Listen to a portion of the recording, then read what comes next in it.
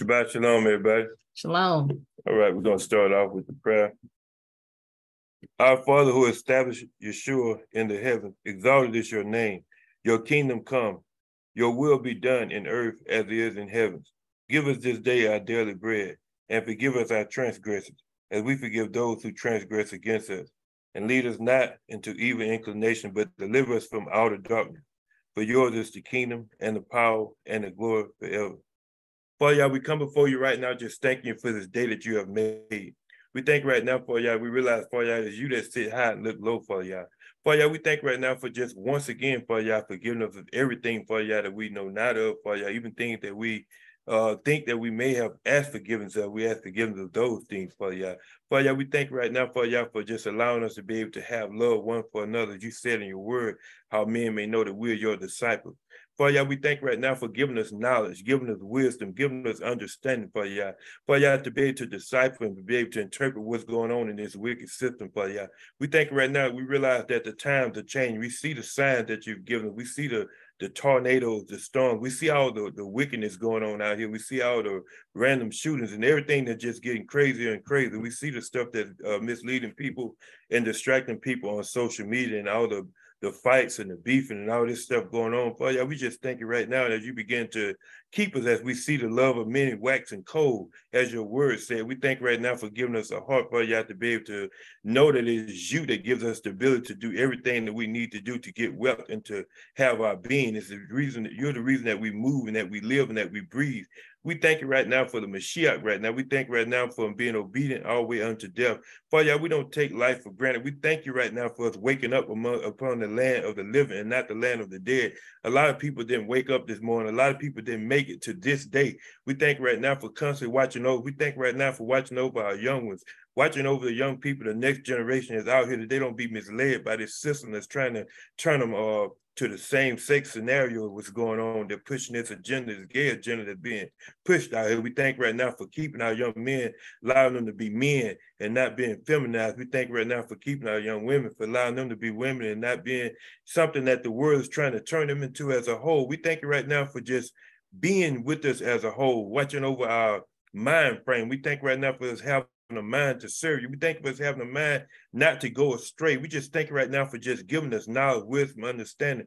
We thank you for giving us discernment as a whole. We just magnify your name because you're worthy. Yes, most of all, we lift up the name of your son, Yahushua HaMashiach, and we thank you right now for just constantly being there. We thank the Mashiach for just being our mediator, yes, also just allowing us to be able to come to you, for paving the way so that we may be able to come to you and not have to go through man to get to you. Yes, we magnify your name right now because you're worthy. We thank right now for not just turning your back on us even when we were in our sins, even when we were going the wrong way. We thank you right now for just giving us a mind frame, Father, y'all, to be able to go out here and accomplish what we need to accomplish. We thank you for keeping us as things begin to get rough. We thank that we're not in a fairy tale land. We understand that we have to be here when things get rough. You said in your word, unless you had shortened the time, no flesh will be saved. We thank you right now. We realize we're not under this delusion that we're just going to escape everything and we're not going to be around. We think that as we are around, you begin to equip us with the things we need to be equipped with to be able to make it out here. We thank you right now for just constantly allowing us to stand solid and to stand strong and be able to accomplish things that need to be accomplished so we can be sustained. We magnify your name right now. We understand that you're our source and everything else around us are just resources. We thank you right now that we don't depend on man. We don't depend on a job. We don't depend on no other outside source except for you. And we magnify your name right now because you're worthy. I thank you right now because there's none like unto you. I'm taking this time out to exalt your name. I thank you right now for just constantly just giving us the, just a mouth to be able to just say thank you. We thank you right now for just everything that you've done. We say Toda Yah for everything that you've done in our life. I thank you for everything you've done in my life. I know a lot of times I haven't been, who I should be at all times, but I thank you right now that at this time I'm giving you the praise. At this time I'm saying thank you. I'm opening up my mouth, let you know that it's to you that I bow. It's to you that I acknowledge no other king. I acknowledge no other deity do I acknowledge. I don't worship anything. I don't worship the the universe or anything like that. I worship you, but I don't worship the universe. I don't worship the stars. I don't worship the moon. I don't worship any other type of thing or system or anything that they put in place that makes us, think that we have to have that in order to make it. I magnify your name, and your name alone is what I magnify. I just appreciate you right now for just constantly just being here for us when we call on you. I thank you right now for just creation in general. Yes, I thank you right now for everything, Father. Y'all magnify your name right now because you're worthy. And at the end of this prayer, I just appreciate you that you keep us away from the fires of hell. Keep us away from the lake of fire and brimstone is what we say. We thank you for giving us a mind to be able to pull as many out of that fire as we can. And we say this in advance because they don't realize that when they begin to go into sin, when they begin to go the wrong way, when they begin to turn their back from you and start seeking the universe and start seeking all other types of things, and they try to go to these things as a source. This is when the problem begins to start. And we understand that at this point it's idolatry, and we just magnify your name because we come against those things. We don't respect those things. We respect you. We respect you as the creator, and we magnify your name. We thank you right now for everything. We thank you for a mind frame to meditate on your word. Yes, Father. We come against all forms of weakness, all forms of sickness, all forms of disease, all forms of discomfort, everything that's not like you. We thank you right now for giving us a heart to forgive others, Father. God. We understand that we can't take unforgiveness with us. We can't have unforgiveness as we begin to leave and depart from this life. We magnify your name because you're worthy. Father, I just thank you right now. I'm taking this time out to just magnify your name with the fruit of my lips. I magnify your name right now because you're worthy. I thank you right now, and I appreciate you right now. Father, I thank you right now for everything that you've done. In the name of your son, Yahushua HaMashiach, we pray, so be it. Hallelujah.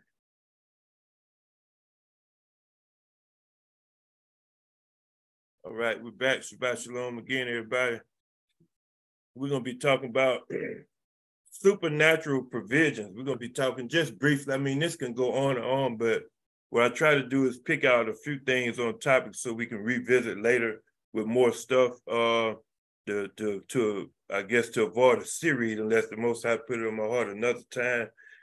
And I would give the other scriptures at those times. But supernatural provisions, it just talks about, basically how the Most High sustained Elijah. I want to get into that. Want to get into the 5 loaves and 2 fish. Want to get into certain things like that and understand the situation with the widow. All these type of things that go on. Understanding that the key thing is knowing that the Most High is the source. Everything else is just a resource. I mean, anything else that's around you, whether it be a job, whether it be something that you're using as supplemental situation, it's just a resource. It's not the source. Because what happens when it's no longer available? What do you turn to then? A resource is not going to be able to help you when it run out. You got to have a source. Just like you have a water system. You have a water system and you have like whatever the main water system is, and the water is feeding from that system. In a natural sense, that system is the source. Your tank at home and the way that they're giving it to you or whatever you got in your storage tank is just a resource. It's not actually the source. So when it breaks, if it needs to be fed by power, when it's cut out, then you can't get it no more. So you got to figure out how to get to the source. So this is where you get back to people in the old days. They would go get buckets of water. You have, even in this system, people will have like the big totes and stuff set up for water for emergency reserves. So therefore they can actually have a small, still a resource, but it's just a backup resource that you can have. But just remember that everything around you is just resources. If it's not the Most High, if you're depending on it to, to sustain you, if it lets you down, what are you going to do? This is why it's so important to know the Most High, because when it all boils down, at the end of the day, we only have this one life to live. And a lot of people try to do this YOLO thing, but I say that, as long as I'm here, I appreciate the Most High for giving me a mind frame to still serve him no matter what goes on. This is what separates righteous from unrighteous. Righteous people can go through things, and people see what it is. People, they may look at certain ones, we're not going to really deal with whether it be in what religion. We're going to talk about in general, people that are righteous of the Most High. When you actually see these people, especially when they minister and stuff like that and doing things, you see the people under the power of the Most High, the anointing is like there's a certain level. Even I feel it, when I be teaching, there's a certain level power that I feel that the Most High gives me, you know, bringing things back to my remembrance through the Ruach and all these things, and it be done because it's the Most High know that the message need to be getting out and that you need this to actually do what it needs to do and penetrate what it needs to penetrate. But then when that's over, at that moment, you kind of go back to normal in a sense. Not that you start sinning, but you still a person. And that's the thing. This is why you have to realize that that's the Most High. The anointing is coming from the Most High. Anything that's going on that you're doing to get anything accomplished is still from the actual source. It's not from you. Like I say, he's just using you, asking to get it out and do what it needs to be done. Because when you look at this, you still have all kind of people that's going to be ministering, all kind of people that's going to be getting the word out and doing things. But at the end of the day, some of these people are not even righteous. And it's like, and you'll get blessed and all this kind of stuff will happen behind it. But in the end, they're going to say, depart from me, I never knew you. Your work was of iniquity, because at the same time, that's one job. But you being righteous yourself is a different job. You have to understand that, you know, no matter what's going on, if you actually get yourself in position and you have a heart to help people, that don't mean that all the time you got a heart for the Most High. Like, you have people with foundations and functions and all kinds of stuff that don't really have a heart for the Most High. They have a heart for humanity. I mean, they have a heart to do things. Their mind is on something else. It's not on the Most High. But when your mind on the Most High, this is what I'm saying, you can snap back and realize that when everything is over, you know that, I know if they stop and shut everything down, I can get in touch with the Most High. No matter how I got to do it, you know, we ain't gonna get into explaining, because that can be mixed and construed or however you want to put that. But I know I can get in touch with him. Everything stops now. I know I can lock down. I'm talking about just lock down, take the phone, everything. I can get in touch with the Most High and something finna shake. But everybody can't just say that, because they be caught up into your personal, I guess I would say the flesh part, looking at trying to discern and trying to analyze you and all this. None of that stuff doesn't work, because at the end of the day, you're going to have to be able to get in touch with the Most High, because this stuff is not forever. It's getting crazy out here, and we don't know what to expect from moment to moment. We don't know when they're going to actually pull the plug on a whole lot of things that they got going on. You know, I remember during the situation that was happening in 2020, when it was like you can't even go to the store. You know, it's like they shut it down. They had a curfew. All these movies and stuff are telling you something. That's why I like watching a lot of these movies. Some of them that, you know, the series and stuff that be talking about the end time, because a lot of them give up ways that they're going to be trying to operate anyway. You have everybody now trying to come against us now.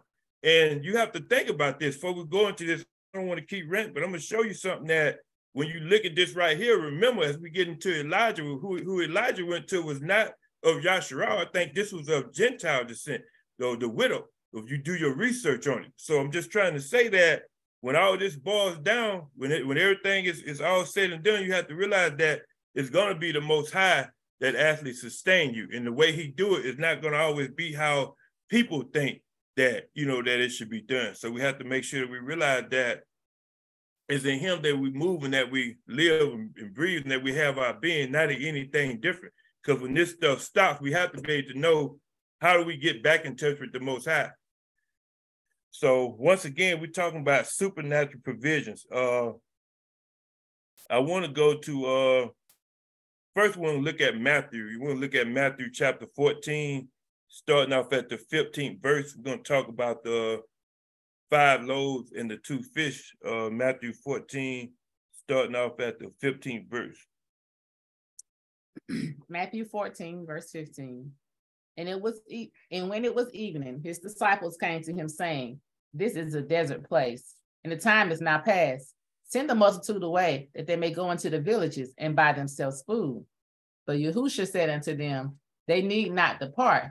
Give ye them to eat." Now pause it. Now look at what this said. I'm trying to show you how now we're talking about the Mashiach. You know what I'm saying? We're talking about the Mashiach that had to come down. They had to come through the Virgin Mary so that he can be able to how must I say this? Abide by the laws of humanity and show the power of Yah. So, you know, he came, you know, the way we came, so he can actually feel what we feel and be able to relate to us and be able to deal with things on a level that we should be dealing with things on. This is why when you get to, I'm not gonna get off track, how you get to when the demons came and the man that was chained and said, if you came to torment us before our appointed time. They knew that it wasn't time, but the Mashiach was able to violate whatever spiritual law that said that it wasn't time yet. He was able to go against that because of the fact that the power that he walked in. So everything is designed and set up so that, you know, it's almost like if you're not strategic, you'll miss the moment. So at this point right here, we're looking at this, it's a dry place. It's a desert place, but it doesn't matter. What I'm saying is even in a dry and desert place, the Most High is still your source. This is why I said, don't let them go nowhere. You don't need to go to the store. Look, here it is right here. Let them sit down and eat. But they like, where's it going to come from? But the thing is, it's the power of Yah. It all comes from whether or not you believe or you do not believe. If you believe, all things are possible, as the word say, to him that believe. It goes back to Hebrews 11:1. It says, now faith, that is the substance. That's the substance right there of things hoped for and the evidence of things not seen. It wasn't no food there. It wasn't enough to feed that many people. In the end, it's going to tell you it was about 5,000 people that was fed. So this is what I'm trying to get back to. Even in a desert place, in a dry place, when it seems like everything is gone, when it seems like all hope is lost, the Most High can still provide for you. This is why when you see things begin to dry up, when you see, this is something I got to learn. When it's over, it's over. Sometimes when you're in a situation, if you're getting fed from a situation, I'm talking about it could be financially or something you're doing for some type of provisions or whatever it may be, a certain resource you're taking advantage of, when it stops, it don't be so much it's a curse or something bad. Sometimes it stops and he's like, look, I need to show you the next brook that hadn't dried up. You know what I mean? I need to show you the next thing I got. Why are you still trying to reach from this thing? It's over. I mean, what are you doing? Like, it's almost like David, when he was down there fasting, they was like, you know, when he was down there on his face, they're like, why you get up? He said, well, the child dead. No, he's dead now. I don't need to be down there no more. The child is dead. I understand. He already knew what he had done, so he knew it was time to move on. He knew that he had to move on to a different situation. And this is when the Most High began to bring forth the next one, which was Solomon.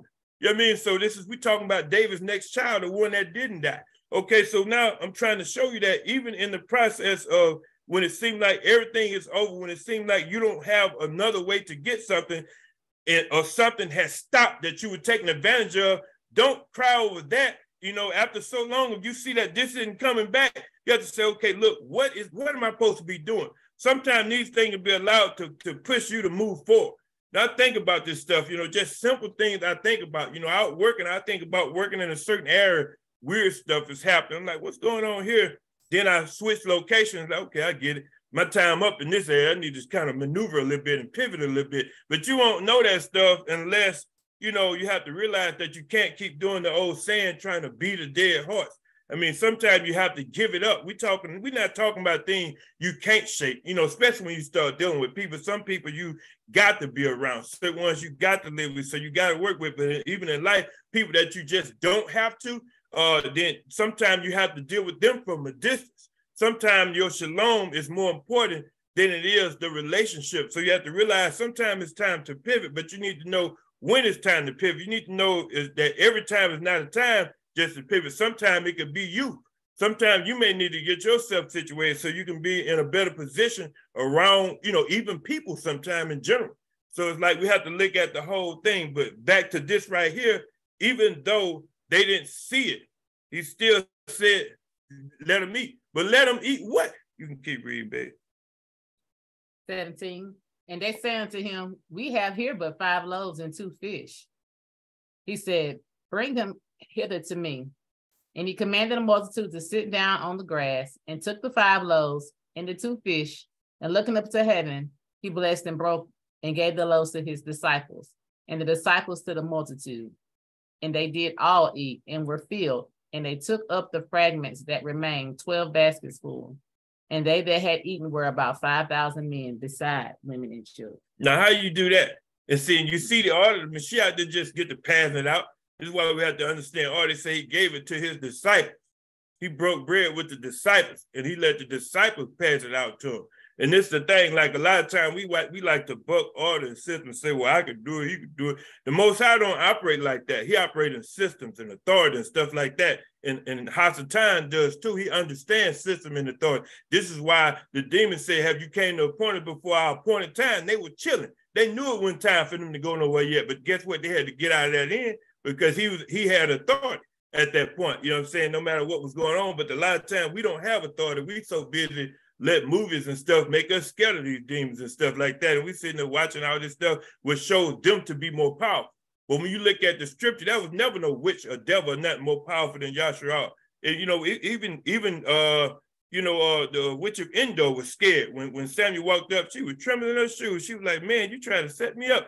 You know, it's been an order to get all these witches out. We had total control. This is why I'm saying this place gonna be punished where we at right now. The stuff that they did, I hate to harp on it because I understand clearly. I have a very clear understanding of what's gonna go on. This place will be punished. We talking about Babylon, where we at right now. You don't get away with this. This is why we can't allow, when I start talking about love and stuff like that, to put us in a fairy tale land. We can't allow love to bring us to some type of mind frame. And I don't even really like to use certain cliches because they can be taken the wrong way, but I'll just put it to you like this. At the end of the day, we talk about, there are certain scriptures in the Bible that talk about bringing punishment upon generation and generation. Now, we got punished and we were here based on punishment, but this is the way the Most High do it. Show you how smooth he is. This is why he say, I'll harden whom I'll harden. He kept hardening Pharaoh's heart. He said, I'll be gracious to whom I'll be gracious unto. And I'll have mercy upon whom I'll have mercy upon. So it's like the way the Most High moves is like we look at righteousness as being unfair sometimes because we judge it from a standpoint of what we think is fair. But righteousness is not fair in the eyes of man. It's fair in the eyes of Yah. So yeah, we did it. Yeah, it's our people that got us over here, but guess what? There's no scripture that say that they won't be unpunished. The scripture that I see say they will be punished, and it doesn't matter whether they agree with it or not. It is what it is, because a lot of this stuff, people may just stop reading the Bible. If they're going to stop reading the word of Yah, they're going to come up with their own conclusion of what makes it this. And he don't operate like that. Well, he got one, she got one, they got one, everybody got, he don't operate like that. That's not how he operates. He may say they get nothing, and I give it all to this one. Why he do that? We don't know why. That's the thing, but we don't have the mind of him. But a lot of us, with our self-righteous mind frame, what we learn from this system, figure out that our judgment is better than the Most High, so we look at it thinking we got it, but we don't. Believe me when I say this place will be punished, and the only way you can escape is that you're with the Most High. And I'm going here because as we go to Elijah, you got to look at Ahab has came on the scene, and he's married Jezebel. And at this point, things are getting pretty horrible right before he go to the Ravens. So we're gonna go to what we going next? 1 Kings 16. We're gonna go to 1 Kings chapter 16. We're gonna talk about briefly about basically the Most High was upset at this point with Joshua. A lot of wickedness going on, a lot of worshiping of false deities and stuff is going on, and it doesn't get any better. Because here comes Ahab popping on the scene, and he's already going astray, but he has the nerve to, with his wickedness, mix up and marry Jezebel. And so now it's been even get any worse. So the Most High at this point is about to say, look, I'm stopping everything. Y'all ain't getting no rain in that for 3.5 years. It's over for the rain. So you're going to have to figure this out with this wickedness that's going on now. It's over. And so what happens here with this wickedness? Do you think this just continues? Do you think this just keeps, I mean, in your logical mind, do you think, why do you read the word and you think America gets a break?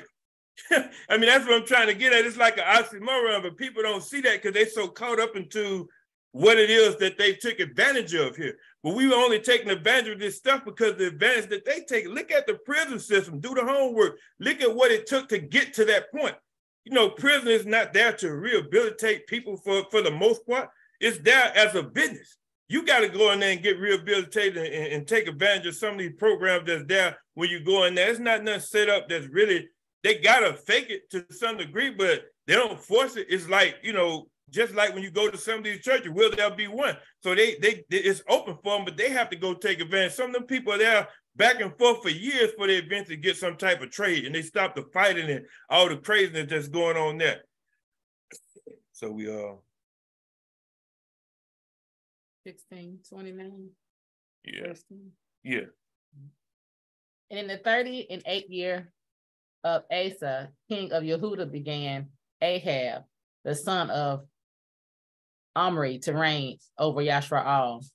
And Ahab, the son of Omri, reigned over Yashraal in Samaria 22 years. And Ahab, the son of Omri, did evil in the sight of Yahuwah above all that were before him. Now you see this? Look, it say he did evil in the sight of Yahuwah before all that was before him. It ain't talking about no Jezebel right now. It's talking about Ahab. So I'm saying you finna get a recipe for disaster. Watch this. And it came to pass, as it had been a light thing for him to walk in the sins of Jeroboam, you go ahead. The son of Nevat, that he took to be his woman Isabel or Jezebel, the daughter of Ethbaal, king of Sidonium, which is to say, it must have been, I forgot that. We had to look the that up. Sidonium. Yeah. And went and served Baal and worshiped him. So basically, you know, it's talking about he was already wicked. But on top of that, you know, him already being wicked, he mixed his wickedness and marries Jezebel. And so now here it is, a recipe for disaster, because you already know now what's going on.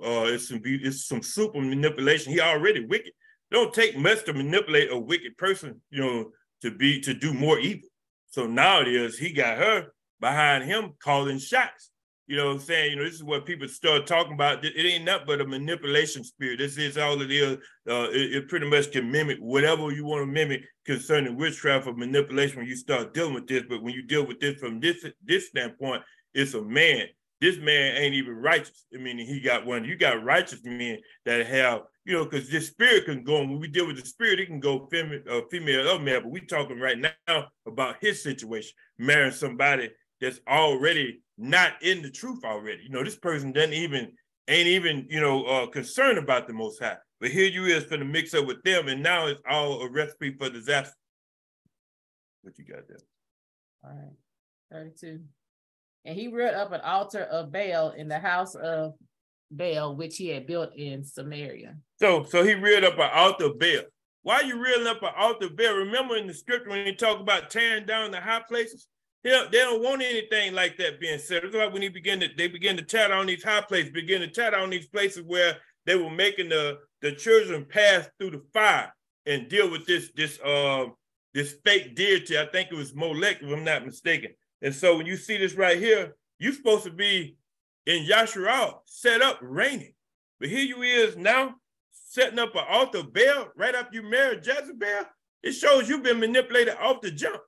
Go ahead. And Ahab made an Asherah pole, and Ahab did more to provoke Yahuwah Elohei of Yashraal to anger than all the kings of Yashraal that were before him. Now look, he say, and I'm saying that because look, once you make these Asherah poles and these altars of these fake deities, y'all remember Daniel when they kept, you know, during the book of Daniel, when they kept cutting off when the Most High was cutting their hands and legs off of this thing, because like Most High don't respect this stuff. This is the thing, and right here. It's like, even when you see this right here set up, it's so deep to when you really dig down into this, how this all started. Remember, in the beginning, the Most High wanted to be the people's king. The people wanted the king, so they had to go get Saul and make him king. So in this case here, it's like it's already issue 9 that we have to deal with man, because of the fact that y'all didn't want me as a whole. So now we got you. Y'all not going to just deal with him. Listen to me. Y'all gonna let him rip a hole, and ain't no y'all, because he's doing this out of his heart. You know, he done got an Asherah pole. It's like he done rebuilt the high places, and he got everything set up that the Most High don't want him to set up. He's breaking the commandments right now. There should be no other El before him. I mean, like that. So here it is right here. He's taking matters in his own hand because he got sidetracked. He was already wicked, but now he's been sidetracked, you know, and start worshiping another deity. So this is where the problem comes in at.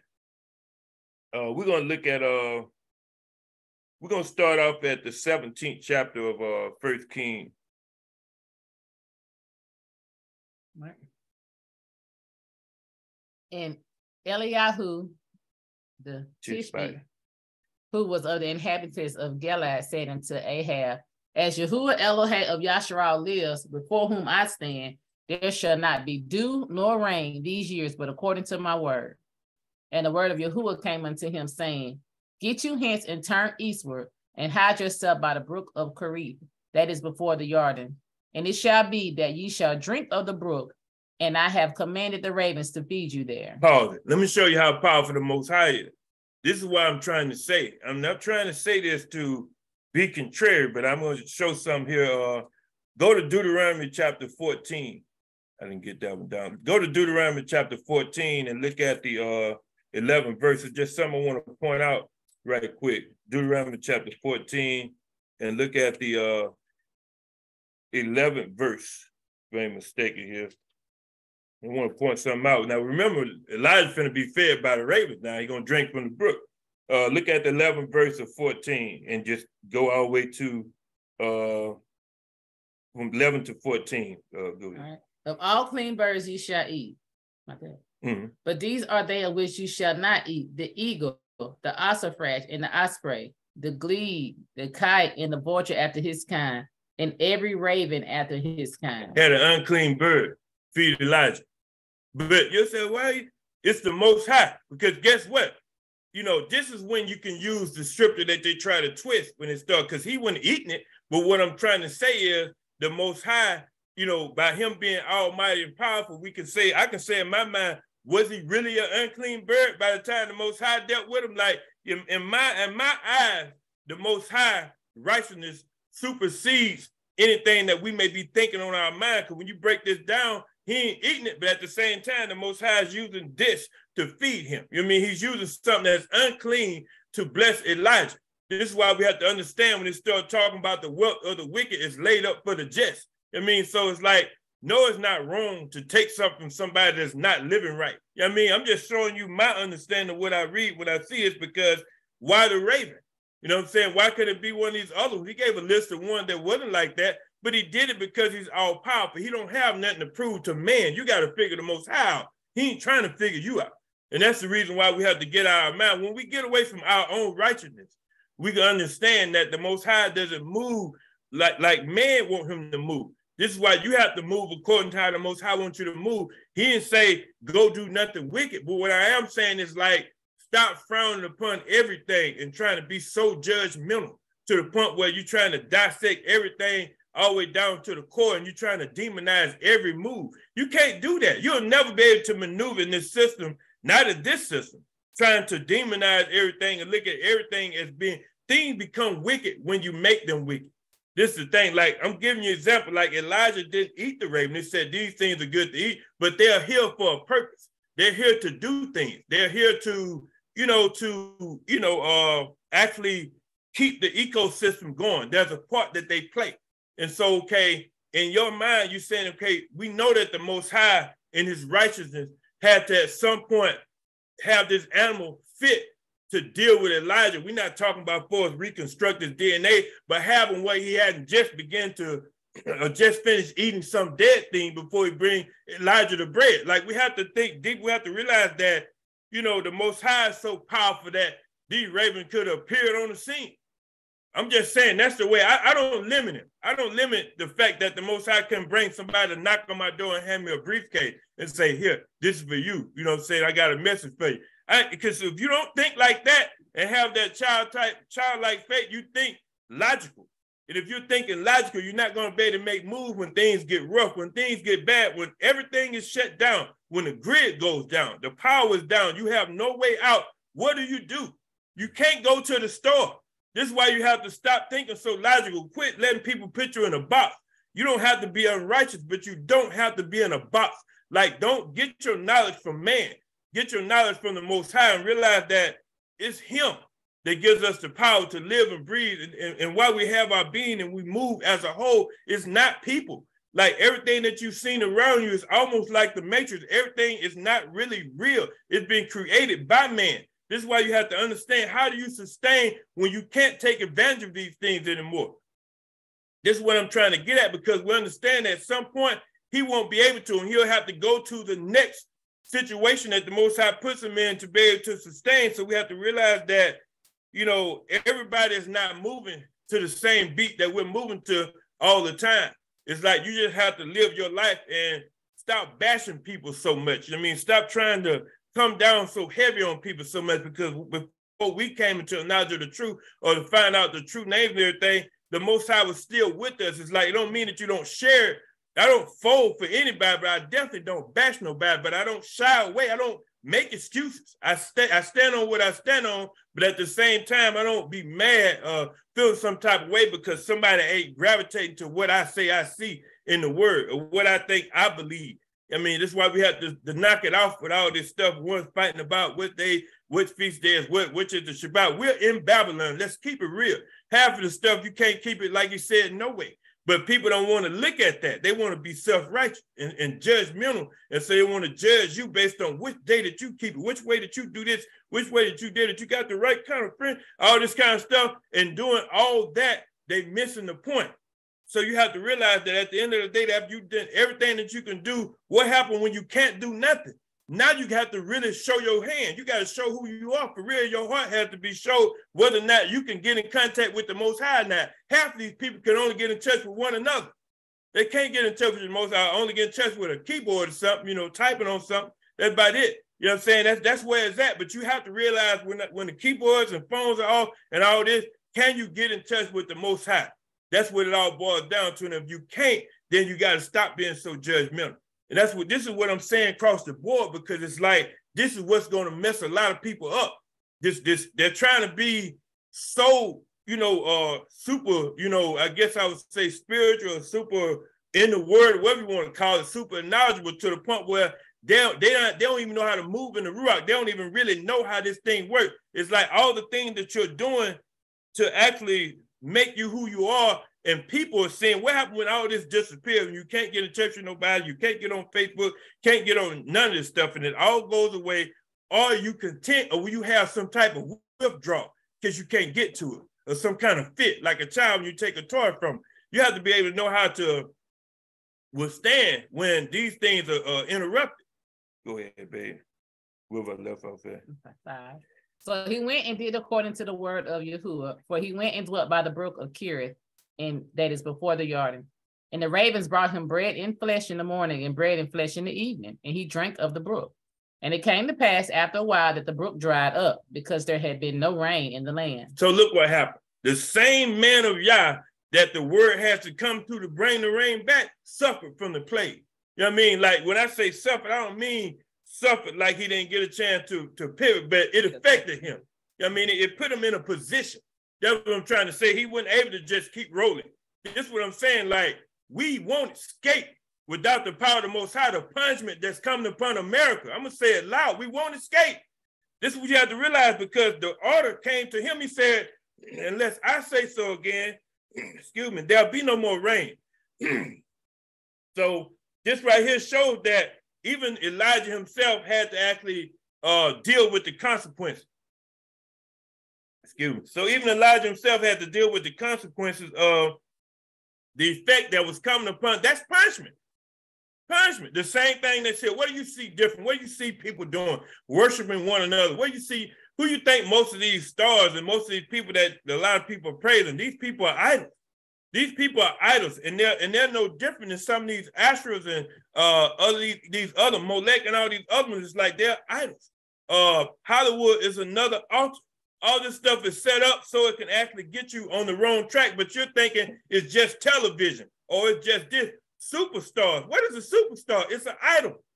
That's it. That's what I'm saying. Like, nobody shouldn't be praised above the Most High. It's okay to recognize somebody's talent, but when you start worshiping these people, you start actually feeling like they're like some deity or something. Like, you have people that really, like, we may not look at that in that sense, but there are people that really look at some of these people as gods and goddesses. I mean, they look at them like they're actually next level, you know what I mean, or something like that. And you have to realize these people are human. But when you start to worship these people, and this is the way this whole system is set up, it's got you worshiping something. You have people that worship sport players, no matter what sport it is. You got people worshiping everything. They worship people, and then they think that, okay, this is normal. So all this stuff is a part of it. Everything, this gladiator system that was created to keep you distracted, these are the sports, you know what I mean? If you don't know how to snap out of it, you can get so caught up into it to keep you so distracted to everything else is going on and you're distracted. This whole system that's set up, the way everything is set up, it'll keep you so distracted you won't know that you have to realize that while this stuff is happening, the world is still going on. They're passing laws and doing things that's actually going against what the Most High want them to do while you're being entertained. And this goes from the television to anything. It's like everything is set up on algorithm. We talked about this before. When you talk about something, it pops up on the TV. When you scroll for something, you search something, where that goes in the algorithm right there. When you see it, you know what I mean? You look for, you type in pizza, dominoes pop up. I mean, everything is happening to get you. It's a marketing system that's going on. All of it, everything. So, you know, you just have to realize that at the end of all this, you know, when it all stops, what you going to do? Because he didn't escape. He had to still depend on the Most High in the midst of everything that was going on. You go ahead. 8. And the word of Yahuwah came unto him, saying, Arise, get ye to Zarephath, which belongs to Sidon, and dwell there. Behold, I have commanded a widow woman there to sustain you. Once again, the Most High commanded a widow woman. You look back up there, he commanded the ravens. And so it started off with, and say the Most High is commanding them. It's not that it's happening, you know, it's not that it's happening, you know, on its own. It's through the power of the Most High that this is happening. You go ahead, baby. So he arose and went to Zarephath. What is that word? Sorry. I don't know that one either. Keep it real, because our Bible switched up a lot of words. You can look it up. Zarephath. Yeah. All right. And when he came to the gate of the city, behold, the widow woman was gathering of sticks, and he called to her and said, Fetch me, I pray ye, a little water in a vessel that I may drink. And as she was going to fetch it, he called to her and said, Bring me, I pray you, a morsel of bread in your hand. And she said, As Yahuwah Elohei lives, I have not a cake, but a handful of meal in a barrel and a little oil in a cruse. And behold, I am gathering 2 sticks that I may go in and dress it for me and my son, that we may eat it and die. So pretty much she had got to a point where she had already accepted defeat. She already accepted the fact that she was finna be defeated. So she was able to just go and do what she had to do and leave here. But the point is, when you see this right here, Elijah's going to the next step. The point I'm trying to make when I talk about provision is that the brook has dried up.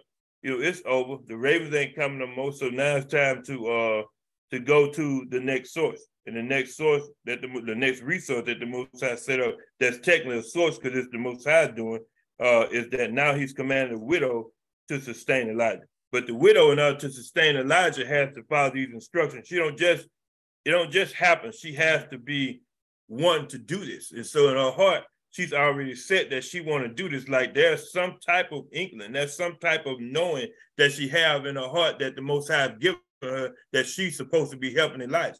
It's the same thing, you know. It's the same thing when you look at the Peter and Cornelius situation when Peter was having a vision, you know, on the rooftop, and at the same time, you know, if I'm not mistaken, paraphrasing this, Cornelius is visited, and so when you see them happen to meet up, it just showed that the Most High already have these people set up. He's already talked to Elijah, and he's already kind of touched the widow's heart in a sense, where she knows that he has to be coming her way. In a sense, she knows that, you know, in her heart of hearts, she actually have this awareness about her that's supernatural when she sees Elijah. She doesn't feel threatened or anything.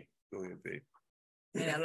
And Elijah said unto her, I did it. Fear not, and go and do as you have said, but make thereof a little cake first, and bring it unto me, and after make for you and for your son. But thus says Yahuwah Elohei of Yashrael, the barrel of meal shall not waste, neither shall the cruse of oil fail until the day that Yahuwah sends rain upon the earth. And she went and did according to the saying of Elijah, and she and he and her house did eat many days. Okay. Go ahead, you can go to the next. And the barrel of meal wasted not, neither did the cruse of oil fail, according to the word of Yahuwah, which he spoke by Elijah. Okay, so that's why I wanted to look at that. It just shows that it kept going. It's like the Most High created this. No, he turned this resource into a source, and it kept going. You know, it kept going on and on. You know, as long as this was done the Most High's way. And so, just showing you that even though the Most High gave the commandment to Elijah for these things to happen, it still affected Elijah. And it's like the Most High show us like what's going to happen, like in this day and time where this is all going to go down, they're going to be punished. So he's been putting on people's heart to prep.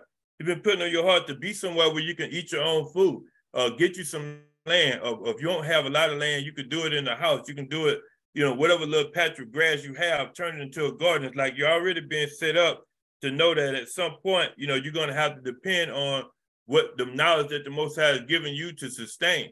It's like you have to realize that you won't always be able to, at the drop of a dime, just take advantage of running to the grocery store, to get what you got to have. That's the harsh reality that a lot of people don't see. I mean, the harsh reality. I think about this all the time, being settled so that I can be able to have stuff from my actual own land rather than trying to have to go somewhere else and get it when I don't have it. And what happens when everything stops? What happens if you don't have an electric car with a gas station shut down and you eventually run out of gas? What happens then?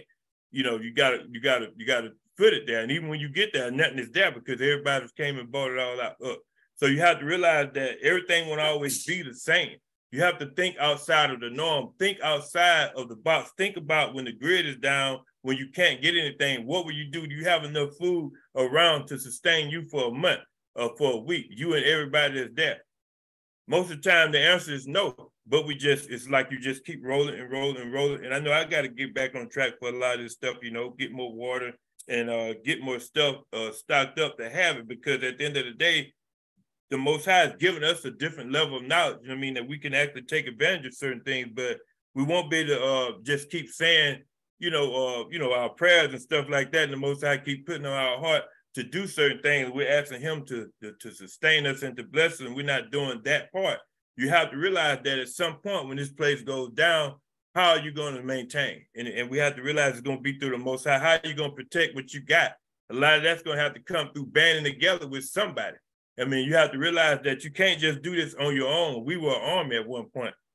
And for the most part, if you don't think like that about uniting, then you're going to always be misled and thinking that you can just sustain outside of people. We need one another in order to make it, because you need different hands on deck, even for security purposes and things like that. So go to Proverbs. Proverbs 11:25.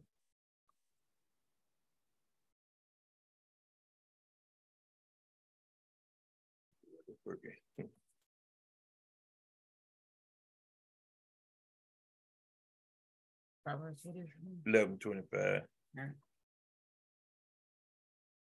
You go ahead. All right, Proverbs 11:25. The liberal soul shall be made fat, and he that waters shall be water also himself. And so that's the thing. So it's almost like, the proverb when it talks about, if you want friends, you must show yourself to be friendly. So it just showed that, if you're wanting something, then you need to actually do something. It's like nothing from nothing leaves nothing. So kind of self-explanatory. Let's go to Ecclesiastes 11:1, 12-14.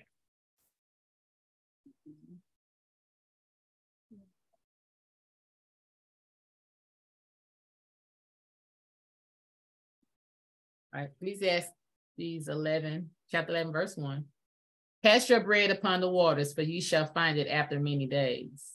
And so basically, I'm just going to these short verses just to go to them. So the same thing. It's like, pretty much, just to paraphrase this, just be a blessing to some people. That's just the best way I can put that. I'm not going to dissect it and give all these different, because people have their own, but my understanding, just be a blessing unto people. Do what the Most High is showing you your heart to do, to help who you can help in whatever way you can show some type of hospitality. And we're going to go to Luke chapter 4. Luke chapter 4. This would be the one that kind of wrapped it up.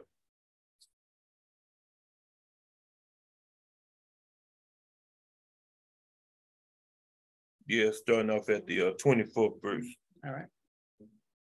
Luke 4:24. And this is, the Mashiach. Go ahead. And he said, Amen, I say unto you, no prophet is accepted in his own country. But I tell you of a truth, many widows were in Yashra all in the days of Elijah. when the heavens were shut up 3 years and 6 months, when great famine was throughout all the land. But unto none of them was Elijah sent, save unto Sarephath, a city of Sidon, to a woman that was a widow. So he had to do, like I said, this is what I was saying here, was showing that the Most High, you know, he did it that way. You know what I mean? Because most of the time, just like that, people start trying to ostracize the Mashiach. And this the brother of James and John, you know, they don't want to see, people like, well, I know his mama. I know his mama. I know his people and his cousin. People want to be common with you. And since they want to be common, they don't understand that the Most High has something on you that people can't sometimes just respect because they know you. And so sometimes certain close kindred relationships can actually be a hindrance to the work of the Most High because people don't respect the power of the Most High and what he's given you. So they see you as just, even though you are, but at the same time, you know, when it's time to work and put in work for the Most High, that's when the Most High begins to put his super on your natural. And you become to be supernatural to do that what you're supposed to do because the anointing comes upon you. That's the part they don't understand. They saying, okay, this is just such and such, but the Most High, you see the Mashiach is saying right here, look, prophets are not, you know, they don't respect you in your own country. And you can narrow that down to your area, where you're from as a whole. They don't really see it, you know, the way that the Most High and you see it. They see it from the natural standpoint. So they see you as really nothing. And, you know, not that you want to be more, but the Most High is what makes you something. That's why Paul and them was saying, Peter would say, get up, don't worship. I'm a man just like you. But at the same time, they saw something there. These were just random folks, but the ones that you see that are close to them, sometimes they're looking at them like, well, who they think they are? You know, it's like that sense, a certain level of jealousy and hatred kicks in because people want to break you down to normal or what they think you should be. So they don't respect it. So that's why I say a prophet won't be respecting his own country. You go ahead to the next one, baby. 27. And many lepers were in Yashra in the time of Elisha the prophet, and none of them were cleansed, saving Naaman the Amorite. And all they in the synagogue, when they heard these things, were filled with wrath, and rose up and thrust him out of the city, and led him into the brow of the hill whereon their city was built, that they may cast him down headlong. See how that hatred just kicked in? Go ahead. But he passing through the midst of them, went his way, and came down to Capernaum, a city of Galilee, and taught them on the Shabbat. And they were astonished at his doctrine, for his word was with power. See, his word was with power. But the word went with his own power, with the power of the Most High. So just showing these things to just, breaking bread to say that you have to realize that you're going to need supernatural provision. You're going to need to make sure that the Most High is the source and everything else is just a resource, because resources, we see they dry up. Even when the Most High appointed these things, they stopped at a certain time. He wants you to go to a next thing. Sometimes jobs play out, cities play out, but people won't see it. Sometimes everybody around you won't see it when the Most High says it's time to get going. Then when doom and gloom come, and when something real heavy hits the place, then they say, well, I see why such and such in here. Or they may never see it. It may just be your mission to move. And people may not realize this, and they're not going to grab it because they want to gravitate to the flesh. They want to gravitate to what they like, you know what I mean? The flesh part of you. But the Ruach and the Most High, what he put in you is saying, hey, look, I need you to get going. It's time for you to do this and not this. And this go for if you on the job and you made friends with co-workers and stuff like that, and they're there forever. They're never going to leave. They don't like change. They don't want to pivot at all. And they're going to stay there till it's all over, until the people kick them out, or until they retire. Well, that may not be your mission.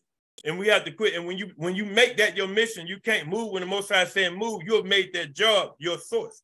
That's why you have to understand that he's not against you having one, but he is against you not moving. When he say move, he's saying, look, I know you got this, but I want you here. I want to put you over here, but you can't do it because you planned out your whole life here, because you met people and you got comfortable and got familiar. But his job now is to see, can you be obedient when it's time to be uncomfortable?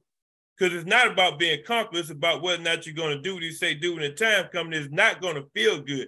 Change never feels good. It's always something different when you change. Even when you grow, it's different. When you grow from a baby to an adult, things get different. Like you go from people catering to you to now you have to cater to people. It's like things change. You have to be responsible now. So you have to realize that it's not going to stay the same. Like you can't get it like that. Like when the Most High is saying maneuver, You have to maneuver. You can't base your life upon people that surround you that you're not obligated to. And even once you think you're obligated to, when you do the work and you do the math and research on it, you're really not to the degree that you think you are, that'll stop you from doing what the Most High say do. Because even at that point, if you're so obligated, then that means that whoever that is able to do what it is that you got to do or follow you there so you can do the mission of the Most High, or it's just not real. Like you have to click into reality. The Most High is calling you to pivot and to maneuver the way he wants you to, because when the hammer drops down in this place, you really need to be in position. This place won't escape judgment. All I see is more wickedness. The more and more I turn on the news, there's always something crazy going on, and it's just happening more and more.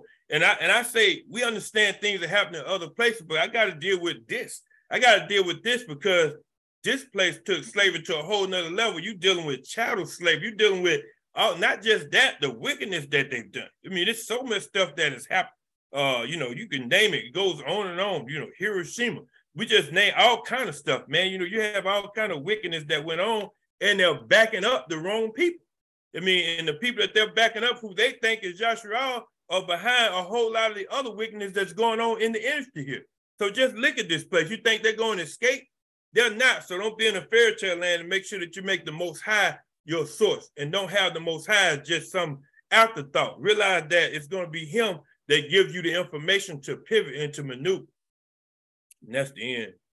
Father, y'all, we thank you right now for just being with us this day. We thank you right now for the word that went forth. Father, y'all, we thank you right now for just constantly just allowing us to make you our source, and everything else around us is just a resource. And we appreciate you as we depart from you this day. We thank you for just being with us. In the name of your son, Yahushua HaMashiach, we pray for your grace and mercy. So be it.